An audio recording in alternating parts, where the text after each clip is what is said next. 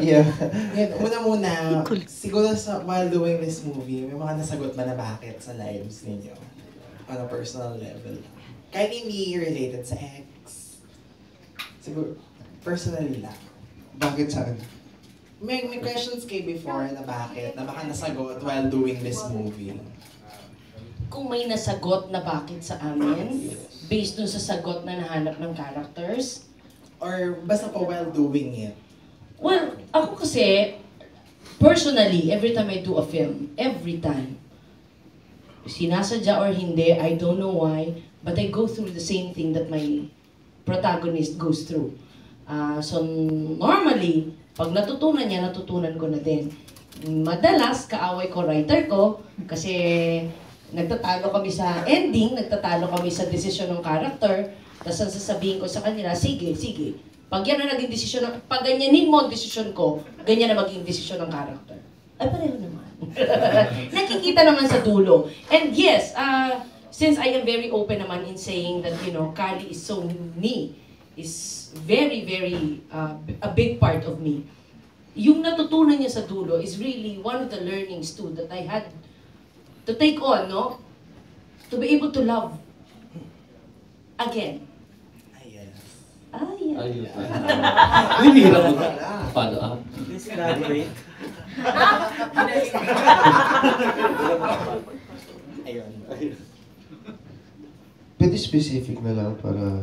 Like, what bakits in my life? Hindi, kung meron lang naman sa life mo. Oh, kung may wise ka ba in your life? Ay, wala na. Well... Yeah. Yung... Pasensya na kayo, may sakit kasi slow mo Yes, sa ngayon. yes. Medyo drowsy ako. Ano lang. Siyempre, hanggang ngayon, nag-iisip ka pa rin in the back of your head. Why did, you know, people in your life had to, you know, have to be gone? Bakit sila wala na dito? People always say na lagi may good kapalit after. Like, pag may nawala, may blessings na darating, mga ganito. But to be honest, hindi kaya kong ibalik lahat to. Just for him to be there.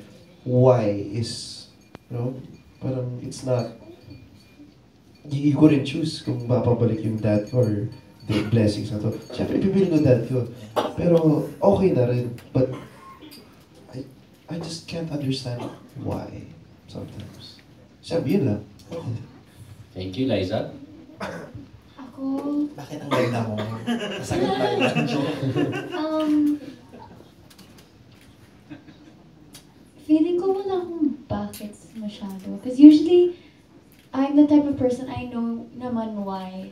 Siguro we all know why whenever we do have questions. It's just we're in denial of what the answers are. And it's right in front of us, but we just don't want to accept that it is that. Ang ganda doon. Ang sakit. Ayan. Maghahanda na ba sa dinner? Iba. Iba talaga. It's just not just a pretty face. Next question, kasi maraming nakapanood daw ng teaser ng GGB, marami daw kinilig. Tapos may part daw na tinawag mo Ken, si Liza ng asawa. Ayan. Pero hindi ba? Asawa doon. Ay, ayan. Ayan tayo. Okay.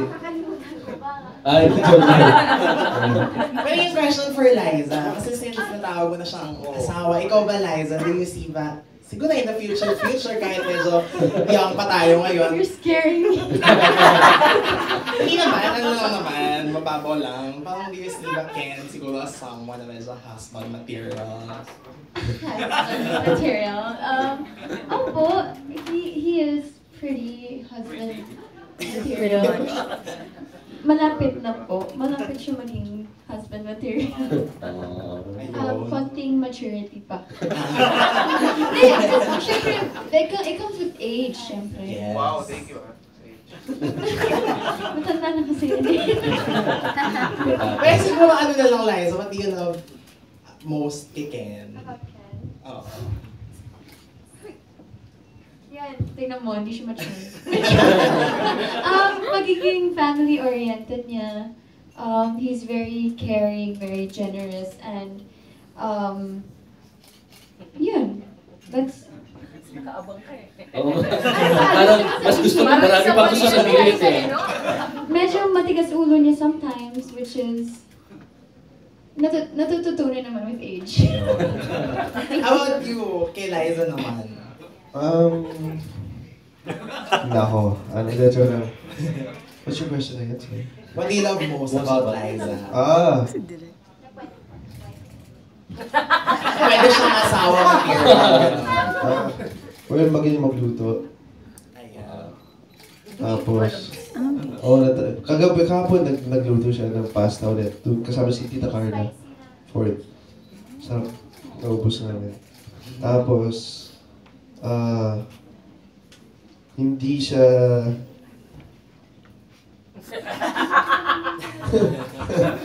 They will see in the film. What I like about Liza is she's very generous din. And she always thinks of other people besides her. Kahit pupunta kami sa States, meet yung mga siblings, yung mom niya, syempre, tagal niya hindi nakapag-States ulit. Mas mag-shopping doon, sinasabi niya muna yung mga siblings, mom niya, lola niya, lahat. So ako pa nagsasabi ko, bumuli ka naman ng t-shirt mo. Parang, ako pa yung bubuhat sa, ito, gusto mo ito, wag na. Ayun. Ganun siya. Wow, very selfless. Martyr. They're happy kasi you mentioned sa press con na parang you saw John Lloyd kay Ken. Can you, ano naman, may kwento ulit about it? Ang sama niyo. Buti na hindi narinig.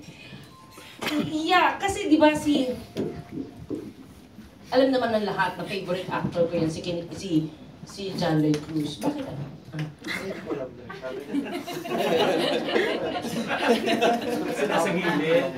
Nanggugulo kayo. Ayun, favorite actor ko naman si John Lloyd. I'm very open about it. And he's a good friend. What I like about John Lloyd is he's very sincere, when he performs. Sali ka dito. Si Ken, yan ang itinuturo ko sa kanya. Kasi, hindi na kabulisin. And he is starting to learn that. So there is one scene in the movie that I really saw na parang ganun iti-deliver ni John Lloyd. So sabi ko, ay, parang nakita ko si Lloyd eh. To be specific, I saw one John Lloyd scene in One More Chance. Na sabi ko kung si Popoy magde-deliver ng line na yon, ganyan niya bibitawan. So, hanapin niyo na lang. Nilagay ko na lang siya. Baka ma-spoil. Oo, baka ma-spoil lang kasi. But really, I was honest when I said that. And then kay Liza naman po, what did you see siguro? I saw. Hindi ka. Hindi, what I am surprised with Liza in this film is kaya niya palang magpatawa. She has this light, kasi si Liza, di ba, from Forevermore, yan ang sinubukan kong hanapin. Yung lightness, yung energy. Kasi si Liza, nung una-una kayo nakita, nakaganyan lang yan. Tahimik, di nagsasalita. Sinama ko yun sa Singapore. Kasama na kasi yung hiya niya. Kasi sobrang baguhan niya nun. And sobrang ang kalaban niya ay Katniel. Kasi triangle siya. Oo, G2B. So talagang halos di yan nagsasalita. So nung Forevermore, parang nabitbit niya pa yung ganon. Hindi naman talaga madaldal to eh. Ano sinasabi ko? Age na to eh. Ayun, yung lightness. So medyo hirap ako. Hirap na bigyan na siya ng energy. Pinapatalon ko pa yan, pinapatakbo ko pa yan para lumabas yon. Tapos yung binigay itong character na to, of course, after kasi nun, ilang movie siya, tapos Dolce. And Dolce, medyo mabigat nung palatter part, di ba? So, straight from Dolce, tumalon siya dito sa movie na to. So I had to parang make a big turn around in terms of characterization. Parang ayokong makita at all si Serena dito kay Kali. So, ang difference is lighten up and, make something you have not done before. Eh, si Liza naman wala, siguro, ganun talaga pag magaganda, no? So, hindi mo na inaano kung mapapangit ka kasi alam mo kahit ang gawin mo, hindi ka papangit. So, she was very cooperative naman in terms of, you know, making herself magmukhang tanga, magmukhang gaga, magmukhang pangit. She's, she's very open. Ako, yun ang tuwang-tuwa kay Liza dito. Ay, pwede palang siya, no? Magpatawa. Pwede pala siyang nakakatawa. Kahit hindi siya nagpapatawa. That's yeah. Then sinubaybayan ka ba sila? Kunya, di ba kasi from Dolce, parang first few weeks lang yung dinirect nila.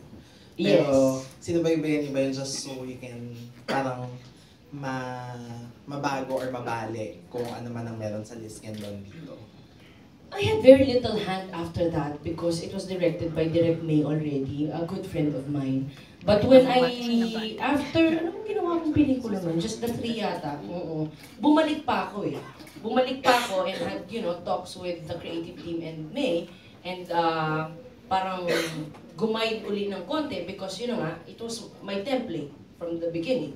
But then, after that, nakakahiya naman kay Direk May na humakbang pa ako dun sa teritoryo na niya na binigay na sa kanya. So, the latter part, wala na akong hand doon. It was all Direk Mays. Whatever success it had, it's all Direk Mays and Direk Richards. Kanila na yun. And then, last na lang po,